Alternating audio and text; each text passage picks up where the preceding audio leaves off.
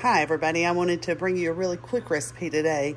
This is for Parmesan onion bread squares, and what I have here is I have 4 slices of lightly toasted white sandwich bread.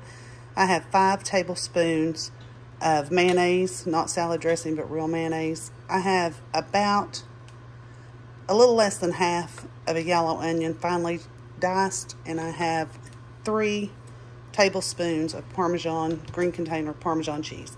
I'm going to mix these items together. I'm going to cut the bread in squares. I'm going to add the mixture to the bread. I'll see you back. Okay, I quartered my bread into squares. I used all of the mayonnaise, Parmesan, and onion mixture and generously slathered the bread.